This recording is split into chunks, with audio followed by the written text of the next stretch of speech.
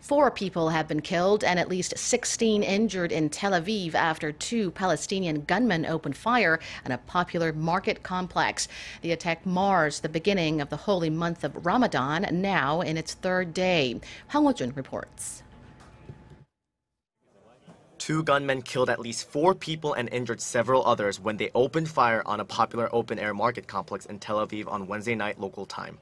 Israeli Prime Minister Benjamin Netanyahu has condemned the attack as a savage crime of murder and terrorism.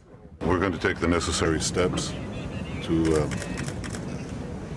attack the attackers and to defend those who need to be defended. Officials say the shooters, both 21 years old, are from the same family in a Palestinian village in the West Bank and entered Israel illegally. They had disguised themselves by dressing as ultra-Orthodox Jews and posed as customers at a restaurant. The attackers were disarmed by security forces. One was arrested and the other was shot and has been hospitalized.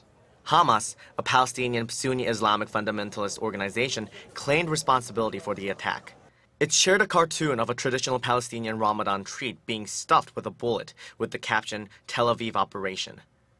Hailing the shootings as a, quote, heroic operation, Hamas also promised, quote, the Zionists more surprises during the Muslim holy month of Ramadan. In response, UN Secretary General Ban Ki-moon denounced the shooting in an official statement and criticized Hamas leaders for glorifying those who commit such heinous acts.